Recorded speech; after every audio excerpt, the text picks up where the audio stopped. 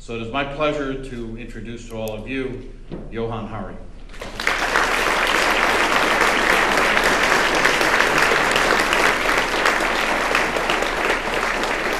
Hi.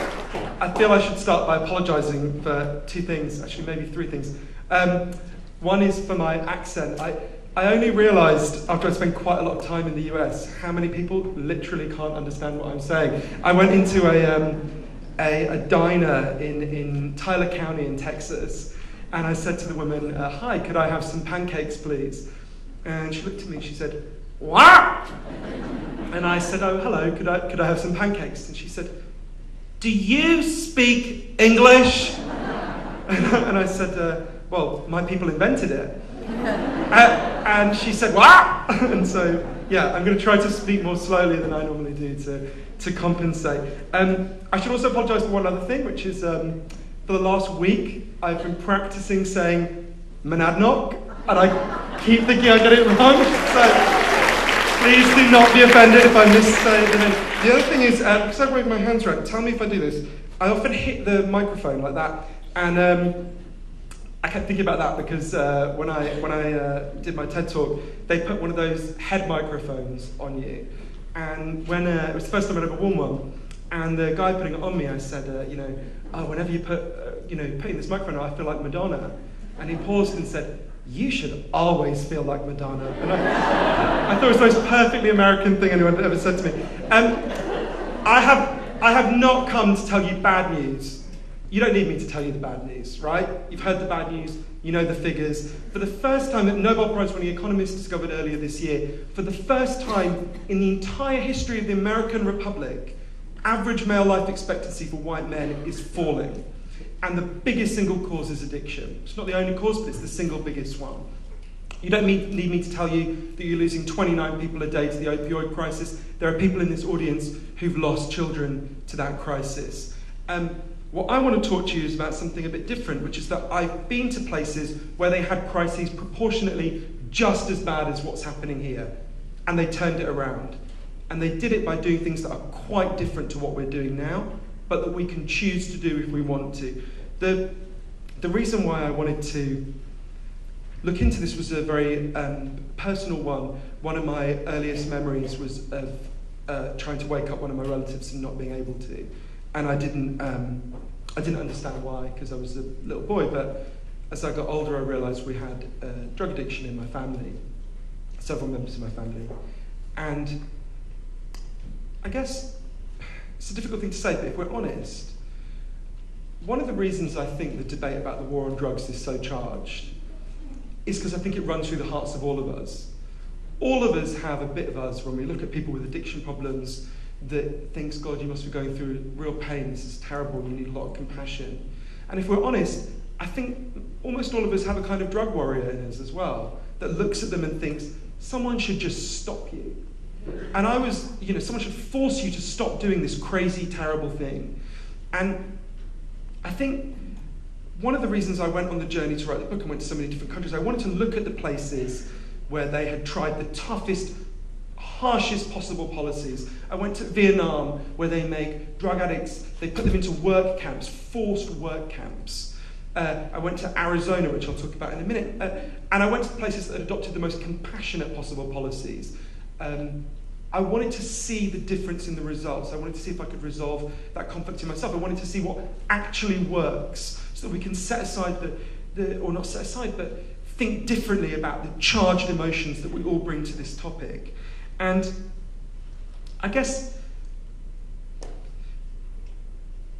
it comes down to me, I think, I've been meeting so many people here in Keene and talking to so many people, and I want to talk about them in a minute, but I think before everything else, it comes down to a core decision.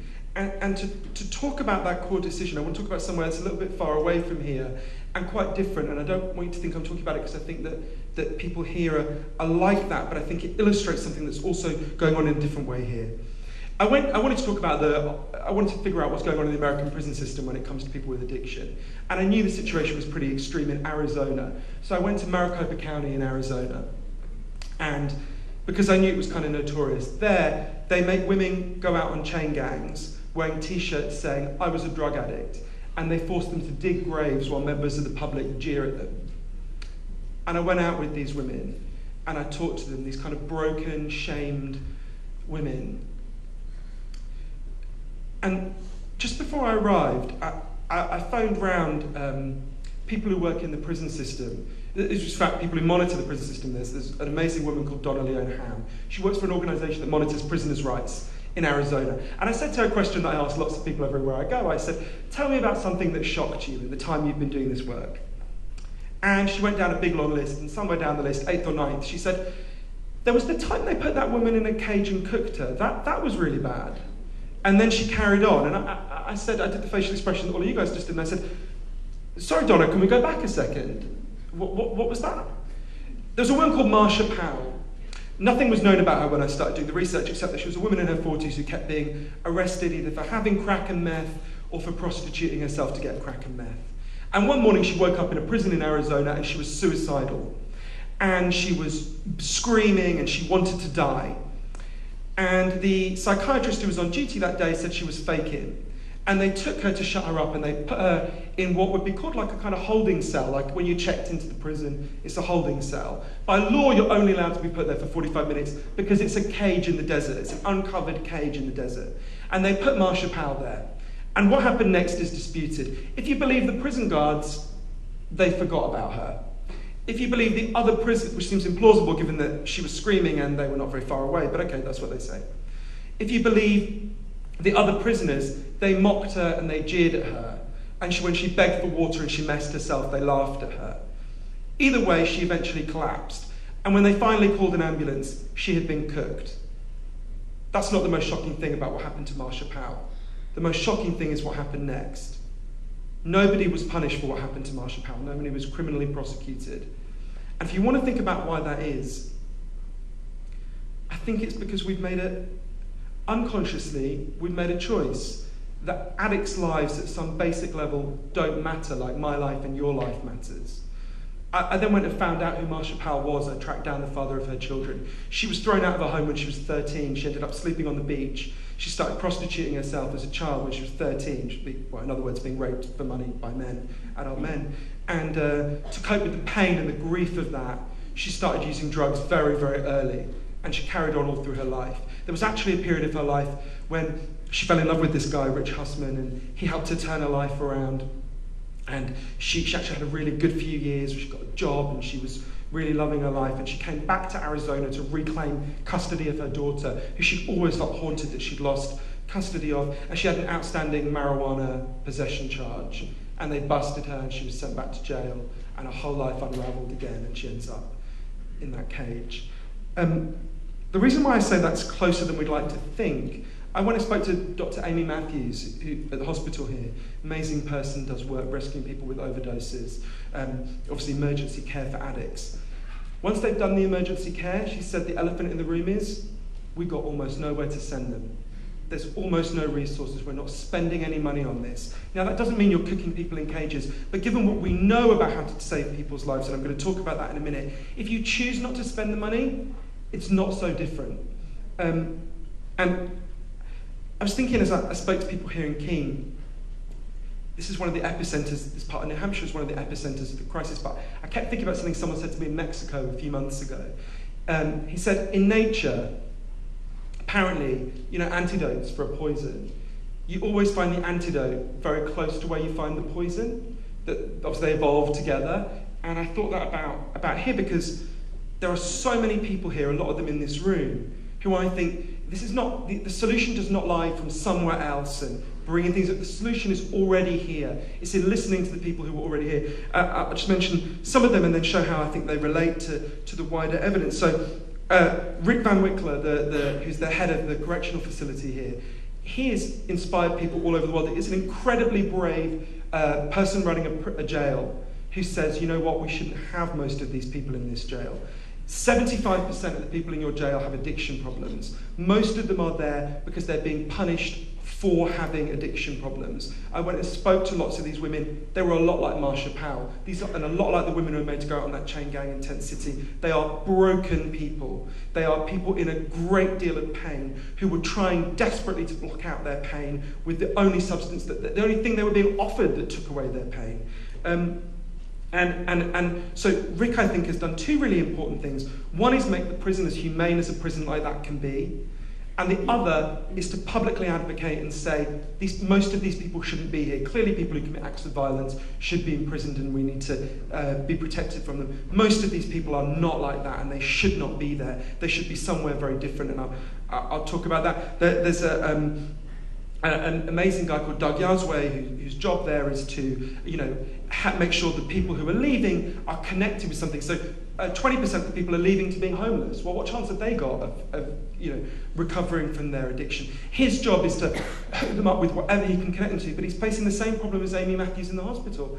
It's like you're running up a down escalator, right? There's nowhere to refer these people. And on top of that, because we've got a system of criminalising and punishing them, they're not going to work in the legal economy again. We've put a massive barrier between them and reconnecting. They've got criminal records. They've been shamed. They've been stigmatised. We've rigged the odds against them ever getting back to a decent life. It's not that it's impossible, but we've made it much harder. There's Amanda Baldwin, who's an amazing state representative here, who everyone should be so proud of.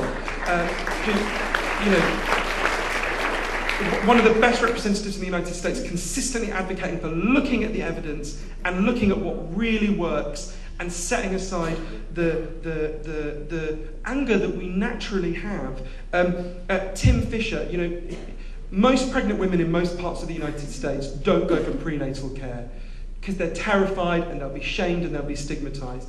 People here should be so proud that you have a doctor who's reached out to those women and is helping them. It will save a lot of those babies' lives, it will turn around a lot of those babies' lives, and it will turn around a lot of those women's lives. And it's a real sign of the font of compassion there is here, that he's had so much support for doing that. In Oklahoma, where they're actually prosecuting women for attempted murder or manslaughter who have addiction problems during pregnancy, which of course guarantees that no woman's going to come forward with prenatal care and guarantees that loads of babies will be horribly injured.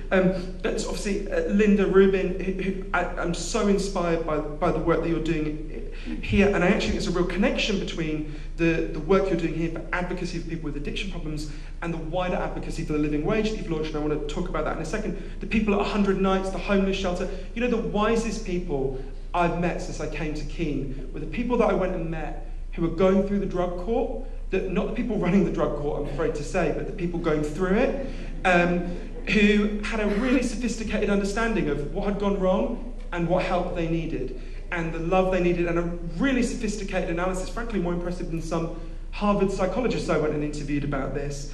I'm so impressed that I'm in a place where the Chamber of Commerce comes and introduces someone who's giving a message like the one I'm giving. That's not true of most places in the United States, and it's another reason people should be really proud. It's a real lesson that the most sophisticated people in this situation know that we are all connected, and you see that in a place like this in a way it's easier to hide from it in a big city.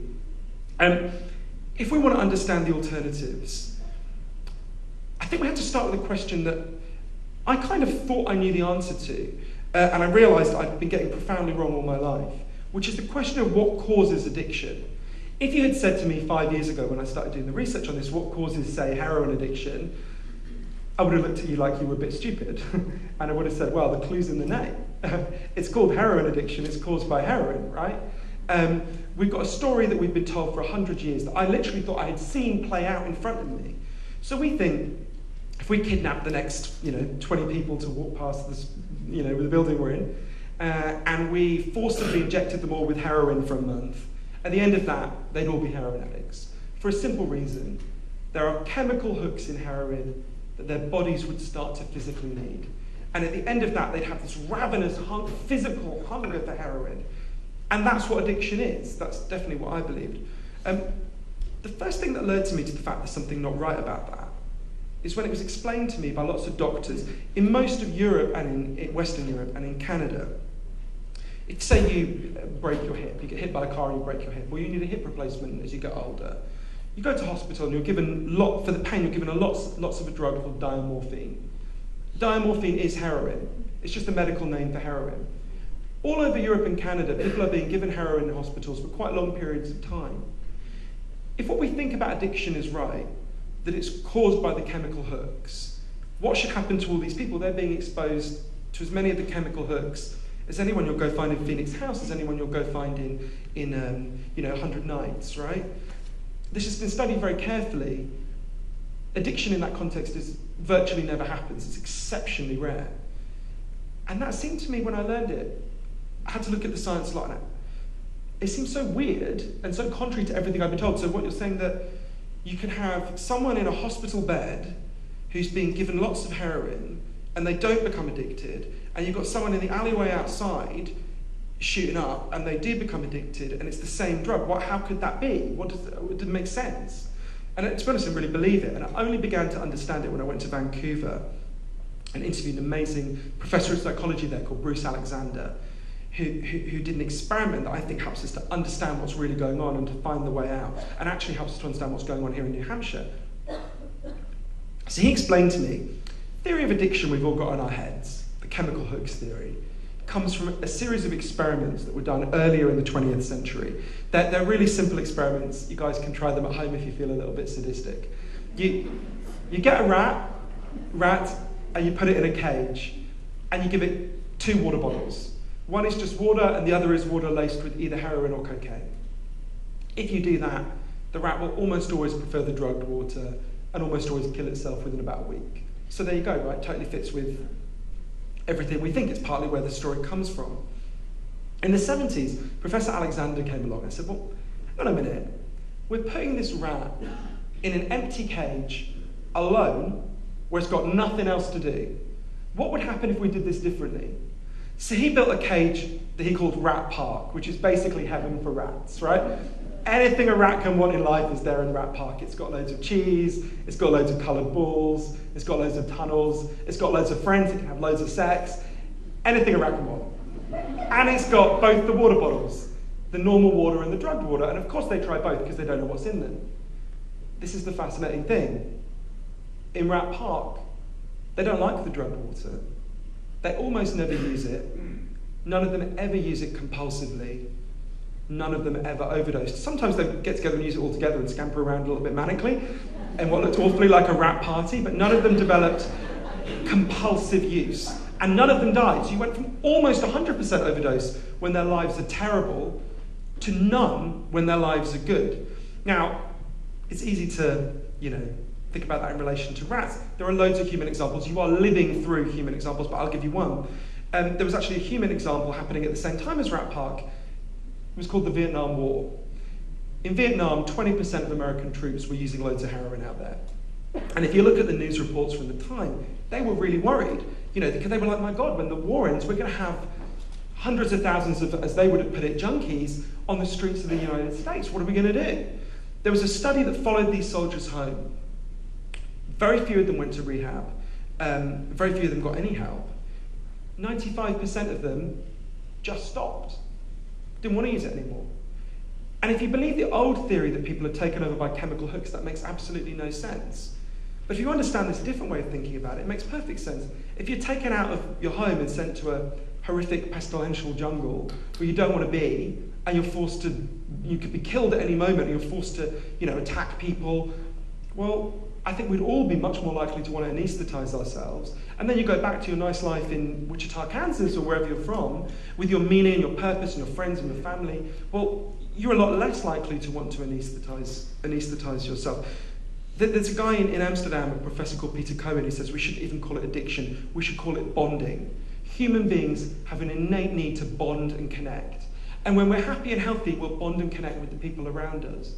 But if you can't do that, because you're isolated, or you're traumatized, or you're beaten down by life, you're going to bond and connect with something that gives you some sense of meaning. That could be alcohol, that could be gambling, that could be pornography, that could be heroin. But you're going to bond with something that gives you some sense of meaning. And actually, gambling is a good example. Go and meet a gambling addict, go to a meeting of Gamblers Anonymous. They're as addicted as any heroin addict or any alcoholic you'll ever meet. but you don't snort a roulette wheel, you don't inject a pack of cards, right? There's no chemical involved, and yet they're just as addicted. That tells you something about how we've overrated the role of chemicals. The chemicals do play a role and they can cause harm, of course, but it's not the core of the problem. And it took me a long time to understand that, and in a way, it was explained to me, I've got here a bottle of water, overpriced bottled water, and you guys, lots of you have got coffee or whatever. Forget the drug laws, totally legally, we could all be drinking vodka now, right? I'm sure there's somewhere we could buy vodka, not very far from here. We could all drink vodka for the next month and we wouldn't end up homeless, right? The reason we're not going to do that is not because anyone's stopping us. The reason we're not going to do that is because we want to be present in our lives. We've got people we love, we've got places, we've got things we love doing, we've got connection and meaning and purpose. The core of addiction is about not wanting to be present in your life because your life is too painful a place to be. Now, I know this can sound a bit abstract. There are places that acted on it. So those women on that chain gang in Arizona, they leave, and it's not just, sometimes people say it doesn't work, it's much worse than that. It makes their addiction worse. Once you understand that pain and isolation are drivers of addiction, suddenly you realise why inflicting more pain and more isolation doesn't work. When I was in that prison, the women were terrified of a place they called the Hole, and I asked the guards if they would take me to the Hole. I was sure they wouldn't. They said, yeah, sure, because they enjoy the pantomime and cruelty. And I went there, and there were women who were put there, and it's a hole, and it's actually a concrete hole. And they're put there for 28 days, and there's nothing there, no contact. And I looked at that, and I suddenly thought, this is the closest you could get to an exact human replica of the cages that guaranteed addiction in rats. And we're doing this thinking it'll make these women stop being addicted. But that continues, sorry, see what I mean about hitting microphones. That continues all the way through, right? What does a criminal record do? It prevents people from reconnecting. It puts a barrier between them and reconnection. There's a place that tried the opposite. So Portugal, in the year 2000, had a worse drug problem than you have now. 1% of the population was addicted to heroin. It was a complete disaster. And they had all the problems you have on steroids. And every year they tried the American approach more. They arrested more people, they imprisoned more people, and every year the problem got worse. And one day the Prime Minister and the leader of the opposition got together, and they said something really radical, something no one had done since the war on drugs had started 80 years before. They said, should we ask some scientists to figure out what would solve this? And they set up a panel of scientists and doctors, and they said to them, you guys go away, figure out what would solve this, and we've agreed in advance we'll do whatever you recommend. I don't think they figured that they were going to recommend something quite like they did, but to be fair, they kept their word. So the panel, led by an amazing man I got to know, Crown Goulau, went away, and they looked at the evidence, including the evidence from Rat Park and everything that flows from it. And they came back and said, decriminalise all drugs. The 75% of people who are in your correctional facility, let them out. And take all that money, all the money we currently spend on making addicts' lives worse, and spend it instead on making their lives better. Now, some of that is what we think of as treatment. So they do some residential rehab and psychological support, and that does have real value. But the biggest thing they did is the opposite of what we do. So criminal records, shame, stigma. What they did in Portugal was they set up a huge program of job creation for addicts. Say you used to be a mechanic. They'll go to a garage and they'll say, if you employ this guy for a year, we'll pay half his wages. They set up a big program of microloans for addicts so they could set up and run small businesses that they would help them run. The goal was to say to every addict in Portugal, we love you, we value you, we're on your side, we want you back, you should have as good a life as anyone else you pass on the street. And I went to see this, I went to see some of the treatment, it was really fascinating. Some of it seemed almost absurdly basic at first, it really helped me to understand it. There were, for example, people with bad addiction problems who come in. One of the things they were getting them to do was just pull a face that they associated with an emotion and hold it for 30 seconds, an emotion like sadness or anger. And they couldn't do it. It was too painful. It was about learning how to be present with those emotions without being out of it, without being, intoxicated. I was talking to the women about that in the drug court program yesterday, and they were talking about how hard it is for them to sit with those feelings after the lives they've had. The results are now in Portugal. It's been 15 years since they started it. When I went there, it was 2 years ago, so 13 years. Injecting drug use fell by 50%, 50%. Overdose massively fell. HIV massively fell. Street crime massively fell. They have 5 political parties in Portugal. It's a competitive political system. None of them want to go back. I went and interviewed a guy called João Figueira, who was at the time the top drug cop in Portugal, and he led the opposition to the decriminalisation. And he said what lots of people totally reasonably say when you talk about this, which is, surely if we decriminalise all drugs, we'll have a huge increase in drug use, we'll have all sorts of problems, we'll have children using drugs, we'll have, catastrophe. And João Figueira said to me, everything I said would happen didn't happen. And everything the other side said would happen did. And he talked about how he felt really ashamed looking back that he'd spent 20 years before the decriminalisation doing what he now realised was making addicts worse when he could have been helping them and turning their lives around. I want to talk about another place that did something a bit different. It's related to Portugal, but it's different. Switzerland was the other European country with a massive heroin crisis at that time, in the year 2000. You probably remember there were famous images that went all over the world, just chaotic heroin use all over the streets of Switzerland, which is really shocking. In Switzerland, actually, my dad's from Switzerland, as you mentioned, and Switzerland's quite a lot like New Hampshire. It's, largely rural, in some ways quite socially conservative, but caring, has strong community values. And Swiss people were really shocked. It's a lot like New Hampshire. It's like, what is this? What's going on? Why would people do this? And they tried lots of different things. They tried really harsh punishment. The problem got worse. And they had a president, the first female president of Switzerland, an amazing woman called Ruth Dreyfus. And she decided to try an experiment, which was to legalise heroin for addicts in a very specific way. So what she explained to people is, she said, I've got a suspicion. When we talk about legalisation, what people picture is anarchy and violence and chaos. It seems to me what we've got now is anarchy. We've got unknown drug users buying unknown chemicals from unknown criminals, all in the dark. What would happen if we restored order to this anarchy? So the way it works is obviously you can't just go into the equivalent of CVS and buy heroin. No one's in favour of that. What happens is you're assigned to, if you've got a heroin problem, you're assigned to a clinic. You go to that clinic, they give you the heroin there, you have to use it there, you can't take it out with you because they don't want people to sell it on, and also they want to monitor you while you use it, you're monitored by a nurse, and then you leave. And it's the striking thing, you leave to go to your job.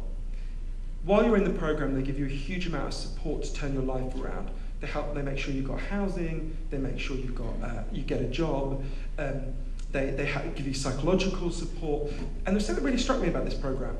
You can stay on that program as long as you want. There's never any pressure to cut back, and you can set your own dose of heroin. They won't give you one that would literally kill you, but apart from that, you set your own dose, you stay as long as you want. So even though the program began more than 10 years ago, you could stay on it for 10 years, you could stay on it forever. But what really struck me is, almost everyone chooses to reduce their dose over time. Sometimes it takes a long time, sometimes it takes 5 years, but almost everyone reduces their dose over time and stops. And I said to Rita Mangi, who's the psychiatrist who runs that program, why is that? And why do people choose to stop? Because it doesn't fit with, we're told that the drug takes you over, and And she said, I'm paraphrasing, but, well, their lives get better. If you're a woman who was prostituting yourself, you stop. If you're a man who was committing property crime, you stop. If you were just in a constant chaotic scramble, you stop. You get back to a normal life. You get housing and a job. And so you want to be present in your life more. And that really helped me again to see the difference. I'll give you the 2 most important facts about the Swiss heroin legalisation. Do you know how many people have died of overdoses on legal heroin in Switzerland? 0. Not a single person. Not one. 29 people dying a day in the United States at the moment of heroin overdoses. The other crucial fact is that Switzerland is a super, actually more than New Hampshire, they would definitely be Trump supporters. It's a really conservative place, right? My grandmother got the vote in 1973, to give you some sense of, I know it'd be probably too soon for Donald Trump, but sorry, I take that back, it's a non-partisan event. So this is not San Francisco. And yet Swiss people, and it was hugely controversial when it was introduced, the heroin legalisation, as you can imagine, massively controversial. People thought Ruth Dreyfus was crazy. And they had it in place for a year, and then they had a referendum on it. And 70% of Swiss people voted to keep heroin legal. one of the biggest referendum victories they've had in Switzerland. And interestingly, part of it was compassion for addicts, and that was important. But actually, a lot of it was just crime fell so much that even quite conservative people who didn't give a damn about heroin addicts didn't want their car radio stolen. I mean, you look at the statistics on crime, there was just, I think the figure was, it's in the book, 78% fall in car thefts. Like, we're talking a huge fall in crime. And I kept thinking about that when I was in the correctional facility here and talking to Rick, who's done an amazing job in making that a properly humane prison. But as he, as the people there point out, and as the women were explaining to me, so we're being treated well here, and they're going to go out to what? There's no resources, there's no housing, there's no rehab, there's no support, and what you really need is long-term support. Taking the rat out of the cage for a few days and then putting it back in the cage doesn't really do anything, right? What you need is a long-term change. Bruce Alexander, who did the rat park experiment, said to me at one point, we talk all the time in addiction about individual recovery, and that has real value, it's important. We need to talk much more about social recovery. Something's gone wrong with us, not just as individuals, but as a group. And for everyone whose addiction manifests in this disastrous way, there's a lot more people who are depressed, dissatisfied, developing compulsive relationships to, I did a talk recently where people had told they had to switch off their phones, before the talk began, and they looked like a bunch of heroin addicts who were told their dealer was going to be out of town for it, and obviously I'm not, it's not the same thing. But, it reveals that dissatisfaction spreads much more widely than just the, than the people who manifest in the most extreme ways. One of the other things they did in Portugal, particularly Portugal, is they acknowledged something which is also a difficult truth. And one of the few things I was a bit uncomfortable about when the governor was talking, there were two things actually, I'd say the other thing. This was so different from my family's experience that I found it took me a long time to accept it, but the evidence is really clear on this.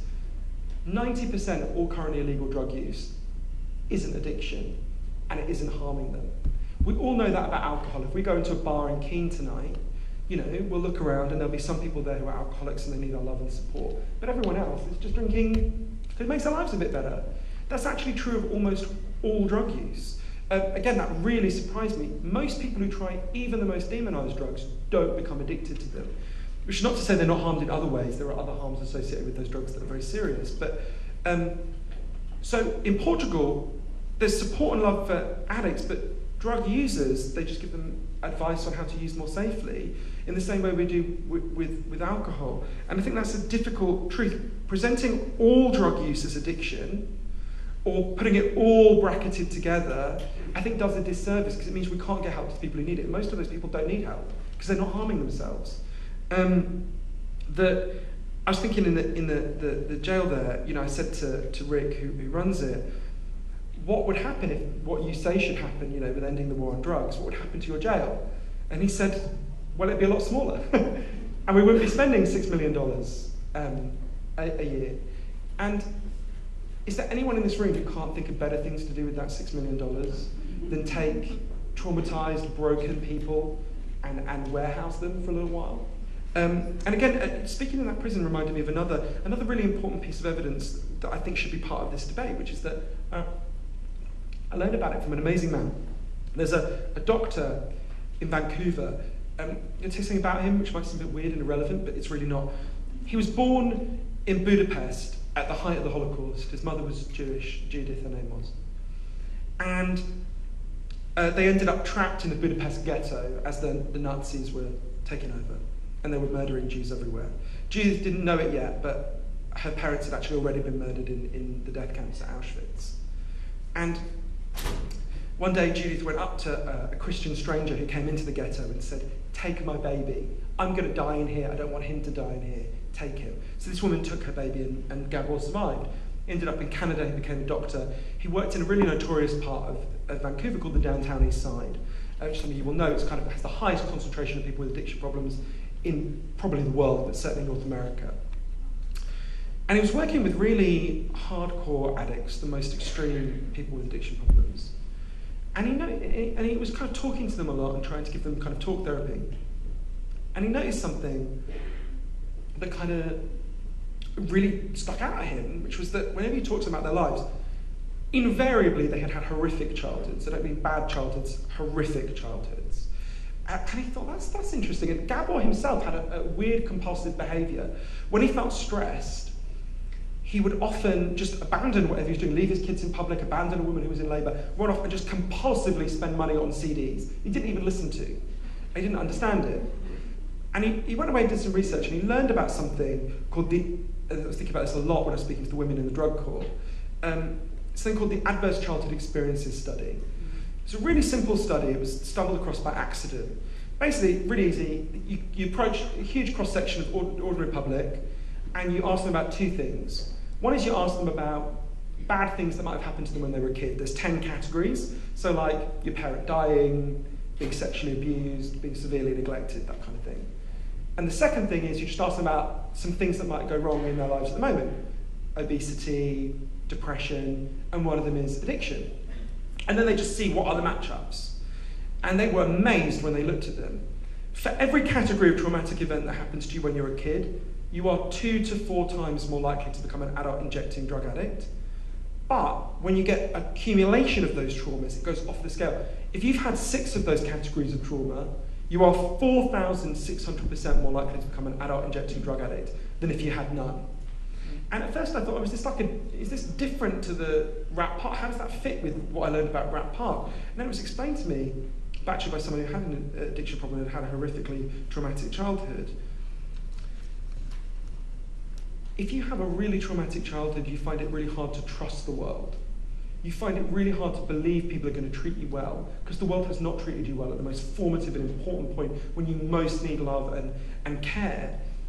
And so you're much more likely to isolate yourself. Of course, there are people who heroically overcome this, but you're much more likely to be cut off. You're much more likely to find it hard to connect. And so you're much more likely to be like those rats in the isolated cage than the rats in the connected cage. And again, it helps you to realise, one of the women I spoke to at the drug court, she had been horrifically sexually abused by her grandfather from when she was 10. She actually started using drugs because he gave them to her to make it easier to abuse her. And she was, even though a drug court is better than a prison, she's still being shamed. She's still being told there's something, she's still, if she slips up and gets into terrible state of distress and uses a drug, she's still been sent back to jail, right? It's an improvement, but that's not the answer. It's frankly a very minor improvement. I want to talk about one other thing that the governor talked about where I do disagree with that, yeah, why not say it? The prescription drug crisis, right? So obviously we've got the, so a big part of this problem is prescription drugs, right? And I think there's been a few misunderstandings about this. One is, look at the graph of prescription drugs when it massively spikes up. It massively spikes up in 2008. Can anyone think of anything that happened in 2008 that would mean a lot of Americans were in a lot of pain, right? Actually, I said this on a radio show and someone said, "You mean Obama?" And I was like, no, I don't mean Obama. But no, we had the biggest economic crash in living memory, and then we had a massive economic crisis. And a lot of people who were middle class couldn't provide for their families, and a lot of people who were poor couldn't eat. And what happened? A lot of people decided to deal with the psychological pain of that by taking a very powerful painkiller. That's why we've got prescription drug crisis, right? The idea that it's about the availability of the drug is a misconception. Every one of those people could have gone and bought vodka, right? We have very powerful painkillers that are legal all around us. It's not about the availability. There are questions about the availability. There are ways you can monitor that. But so I think that when the governor was saying, so what we're doing is we're monitoring it more so we can restrict it, this is a terrible mistake. What happens in the United States is the opposite. So remember what happened in Switzerland. If you've got an opiate problem, they prescribe it to you and give you support to turn your life around so that you want to be present in your life. What happens here with prescription drugs, rather like with heroin, but even more, is the opposite. If a doctor in the United States discovers that you are using this drug not for back pain or whatever, but because you're addicted, by law they have to cut you off. If they don't, they can be prosecuted as a drug dealer and sent to prison. That has happened to quite a lot of doctors. So you have to throw people off. What happens when they're thrown off? They're still in pain. They're actually in even greater pain. And they then enter an illegal market. And there's something about an illegal market, this is slightly wonky and I don't have an emotional way to say it, but I think it's really important to understand why there is that transition from prescription opiates to heroin, which is massive and driving this problem. And it's because of a weird thing called the iron law of largely, not entirely, because of a weird thing called the iron law of prohibition. Best way to understand it is, the day before alcohol was banned in the United States in the 1920s, the most popular drink by far was beer. Second most popular drink was wine, just like today, right? Within a week of alcohol being prohibited, there was no beer and wine in the United States. You couldn't get hold of them. The most popular drinks were whiskey and moonshine. And you think, well, that's like, why would that be? Why would banning the drug change the way that people consumed the drug? And it's for a really simple reason. If you imagine we had to smuggle enough alcohol from the nearest bar in Keene in a wagon from the Mexican border or the Canadian border, if we fill that wagon with beer, we'll get drink for what, like 100 people? If we fill it with vodka, we're going to get drink for thousands of people. When you ban a drug, it has to be smuggled, and suddenly there's a premium on getting the biggest possible kick into the smallest possible space. So you will only get the most extreme forms of the drug available at a reasonable price. The less extreme the drug, the higher the price will go because it's harder to smuggle it, right? So that explains why, for example, we have much stronger forms of cannabis now than we had, 40 years ago. The more you crack down, riskier it is to smuggle, the more extreme the content gets. Most people who smoke cannabis don't want to smoke extreme super skunk, just like most people who drink alcohol don't want to drink neat vodka. They want to smoke, you want to drink milder forms of the drink, they want to smoke milder forms of drug. Those forms are not available. You go onto the market, you're thrown off by your doctor, you go onto the market and you've got an opiate addiction, you cannot buy those drugs except at an enormously high price because of the iron law of prohibition. What can you buy? Heroin is much cheaper for exactly that reason. That's why there's this transition. And that transition ends when you do what the Swiss did when you legalize it. That transition ends. It's why they don't have that problem in Switzerland. So the core of dealing with the prescription drug crisis is three things. One is continue prescribing to people who have addiction problems, knowing that that's deeply imperfect. Secondly, give those individuals support to turn their lives around. And thirdly, social recovery, so we have a society where people aren't suffering stuff, and that goes to exactly, I think, the stuff that Linda's doing. One of the most important things is the living wage campaign. If you deal with people's economic insecurity, they're less insecure, they're less anxious, they're less depressed, they are less likely to want to intoxicate themselves. There's really strong evidence about that. So I think the things that you're doing here are totally tied up together. One of the best ways you could, what did they learn in Portugal? Giving people secure jobs was the best way to reduce addiction. So these things are densely connected. Things that seem like they have nothing to do with drug policy are closely related to drug problems. I just want to end by talking about one other thing that I was thinking about a lot when I was speaking to people here in Keene. It's about someone I got to know who I really loved. In the year 2000, there was a homeless street addict in Vancouver, on the downtown east side, that notorious place where there's a huge amount of addiction, called Bud Osborne. He was actually from not very far from here, but he ended up in Vancouver. And he was watching his friends die all around him. What was happening is they had a quite intense crackdown by the police on heroin. And so people would shoot up like behind dumpsters, or they'd hide in little alcoves in alleyways. And obviously if you're shooting up and you start to overdose and you're hidden, no one sees you, and they just find your body like hours later, and you're dead. And Bud thought, I can't just watch all these people die. I can't just wait to die myself. But he also thought, as he would have put it, I'm a homeless junkie. What am I going to do? And he had a really small idea, a really simple idea. He gathered together a load of the homeless street addicts, and he said, when we're not using, which is most of the time even for homeless street addicts, why don't we just drop a timetable? And just between us, no officials, nothing, and we'll just patrol the alleyways, and we'll look in the places we know we all hide, and if we see someone ODing, we'll just call an ambulance.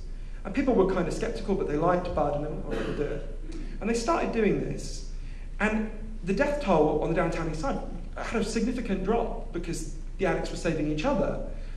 And that was a good thing in itself. Obviously, when people who were dying, who would have died, lived.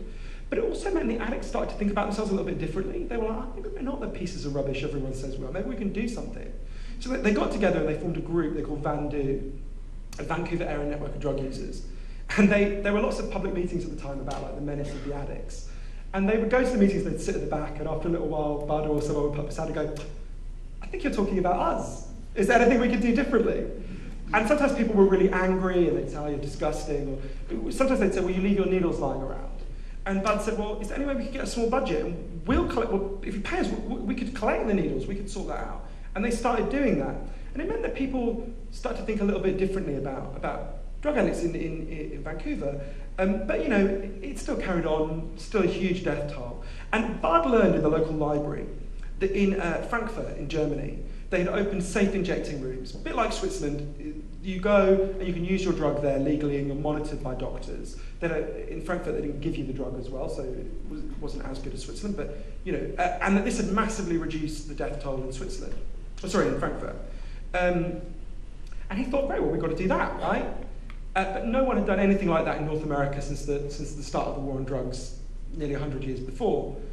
But Bud thought, okay, we'll persuade our politicians. And at that time, Vancouver had a right-wing mayor called Philip Owen, who was from a very rich family, he was a very wealthy businessman, he didn't know any drug addicts, kind of right-wing. He'd run for election saying all the drug addicts should be taken and detained at the local military base and never let out. He was very privileged. If you basically picture Mitt Romney, he was a bit like Mitt Romney. They decided they were going to change his mind, which was like insane. They started following Philip Owen everywhere he went in public with a coffin. And the coffin said, who will die next, Philip Owen, before you open a safe injecting drug room? Every time he spoke at a public meeting, they would stand up and they'd say, who's going to die next, Philip Owen, before you open a safe injecting drug room? And this went on. At one of the meetings, Dean Wilson, one of the members of the group, stood up and said, do you remember the woman who asked you a few weeks ago, who will die next, Philip Owen, before you open a safe injecting drug room? Turned out to be her, because you haven't done it yet. And this went on for a long time, and people got disheartened. And one day, to his eternal credit, Philip Owen said, who are these people? And he went and he sat with loads of drug addicts, and he listened to them, and he was totally blown away. He had no idea their lives were like this. He thought they were just people who partied too hard and had indulged themselves. He was totally blown away. He came to Chicago to meet the Nobel Prize winning economist Milton Friedman, who'd grown up under alcohol prohibition, who was really against the drug war, who explained lots of things to him. And Philip Owen came back to Vancouver, to the downtown east side, and he held a press conference. And he had the chief of police, the coroner, and a representative of the addicts. He said, I'm never going to speak about addiction again without having these guys here with me, because they know much better than I do. And we're going to open the first safe injecting room in North America. We're going to have the most compassionate drug policies in North America, and things are going to change around here. Wait and see. And they opened the first safe injecting room. And Philip Owen's party was so horrified they deselected him as their candidate, and his career ended. But a more liberal candidate was then elected, beat their guy, and they kept the injecting drug room open. And when I went there, it was 10 years since this experiment had begun and the results were in. Deaths from overdose were down by 80% on the downtown east side. And I went and sat with Philip Owen, and he told me it was the proudest thing he'd ever done. And he would sacrifice his entire political career all over again. People kept stopping us on the downtown east side to thank him for what he'd done. He said, how many times as a politician do you get to respond to a movement that can save that many vulnerable people's lives? And Bud Osborne, the guy who started the uprising, the homeless street addict, he died a year and a half ago. He was only in his early 60s, but he'd been a homeless addict during a drug war. It takes a toll on you. And when he died, they sealed off the streets of the downtown east side where he had lived as a homeless person. And they had this incredible memorial service, and there were loads of people there who knew that they were alive because of what he had started. The Canadian Supreme Court, there was a challenge to the injection room. The Canadian Supreme Court ruled that addicts have an inalienable right to life, and that includes a safe place to use drugs. That will never be taken away now. And when I get disheartened about this, and you're up against a big fight, right? If you really want to challenge this, you've got to challenge some of the federal laws. There are things you can do here, but you have to challenge some of the federal laws, and you have to challenge some of the deepest fears of our culture. When I get depressed about that, I think, okay, it's hard to think of a more disempowered person in our culture than a homeless street addict. Bud didn't sit there feeling sorry for himself. He didn't say, this is going to be really hard. He didn't cry. He started where he stood, And he persuaded people one by one, and other people joined him. And I think about all these amazing people here in Keene who've already started that work, and people in your State House, and so many people in New Hampshire who are seeing the alternatives and are looking at the evidence. And, you know, like Tim Fisher just said, treats pregnant women, who said to me just before we started, you know, it was about setting aside the ideology and sitting with them as human beings and listening to them. The answers are already here. I heard them in 100 Nights, the homeless shelter. I heard them in the drug court. I heard them in the jail. You guys know the answer to this. And you know, the one thing we can say in defense of the war on drugs is you've given it a fair shot, right? The US has spent 100 years. You've spent $1 trillion. You know, you have killed hundreds of thousands of people. And you may have noticed drugs have not disappeared. There is a sensible way to respond to this that's policies based on stigma and shame. You can have as many moral arguments as you like. They don't work. They've been tried, they completely failed.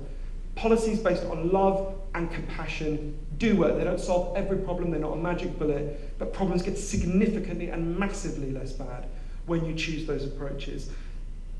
You know, for 100 years, we have been singing war songs about addicts. I just think we should have been singing love songs to them all along. Thank you.